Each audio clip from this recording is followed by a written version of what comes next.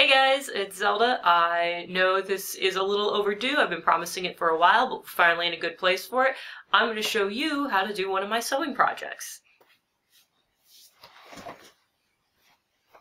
A few months ago, through the magic of the Everyone feed, and if you don't ever look at the Everyone feed, you should, because it's a good way to find stuff like this, I stumbled across this image. RT user Cat2444 had drawn up these RWBY-inspired aprons, and had made a comment below that she really wished she knew how to sew, so that way she could make them a real thing. You can probably figure out how our conversation went after that, because here we are. I've taken her drawing and tried to make an actual physical apron out of it, and was going to make these videos for her as kind of a tutorial to show her how to do it, and because she rocks, she gave me permission to show this to everybody, so that way if you wanted to do it, you could do it too. I will be specifically making RWBY's apron, because that one's going to cover more bases for things that you should know how to do if you're learning how to sew.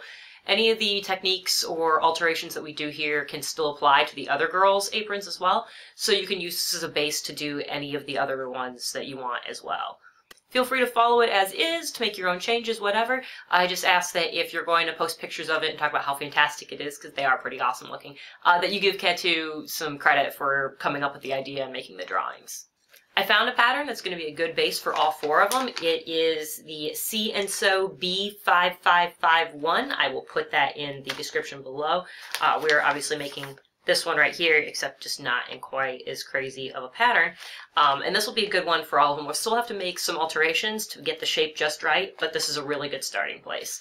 Cat2 mentioned maybe wanting more of a fuller skirt than this looks like it'll give you, just because like RWBY and Weiss have fuller skirts on their outfits. So we also found a pattern online that I purchased to make the skirt and kind of shove the two together. You can do it just with this, you can do it with the other one. I'm going to put the link to the other one below in case you're interested. Feel free to do it however. I will show you how to mesh the two patterns together, and if you don't want to do that, you can just ignore that part of the video. When choosing your fabric for this project, you have an extra element to consider, and that's washability. This is an apron. It's probably going to get stuff on it. So like when I look at RWBY's outfit, I would assume it's made out of something like satin. It has that kind of look to me. But if you make an apron out of satin, it's going to stain really, really easily. So that's not really the best apron choice. You can do it however you want, but it's not going to hold up very well. So I actually chose to do mine out of cotton. I feel like it's still giving me a really good look. And then I kind of jazzed it up by using satin for the ruffles that go around the top and the bottom of the skirt. For the bodice piece in the middle, I chose to use black eyelets. You can use silver ones, you could use gold ones, you can use whatever ones you want that you can find. To me, I just thought it should be black, so that's what I used.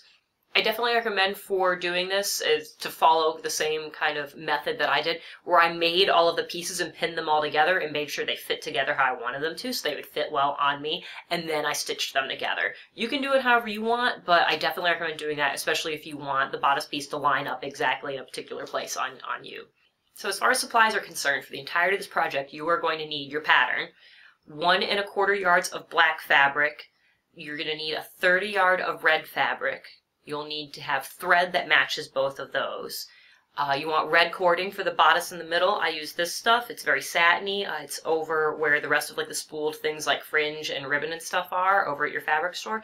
You will need 4 yards of this. I know that sounds like a lot, but I actually used all 4 yards.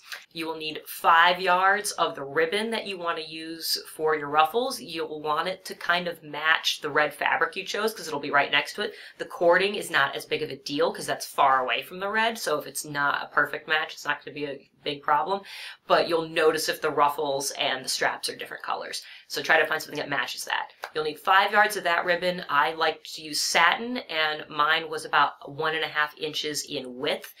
Don't go any smaller than that. You can go wider. There's always ways to deal with that. But if you go smaller, you're going to run out of room to actually do the ruffling. You will also need eyelets for the middle piece. Those can be black or silver, whatever you want. There's 2 really main sizes. There's gigantic ones and ones that look reasonable. It'll be pretty obvious which ones you want to get. You will also need a hammer. I know that sounds really weird, but you need the hammer to make the eyelets become eyelets. Alright, so I think that's everything. If you get all that stuff, you should be good to go. Next week, I will start showing you how to put stuff together, how to deal with the pattern and cut your pieces out, and how to mesh the two patterns together if you're going to kind of do that. So be sure you check the description below. That'll have links to all the different things I talked about, and it'll also have a recap of what materials you need. Feel free to leave me any questions either here in the comments or on Twitter or on Rooster Teeth or whatever, and hopefully we'll have a pretty awesome apron by the time this is all done. Catch you later.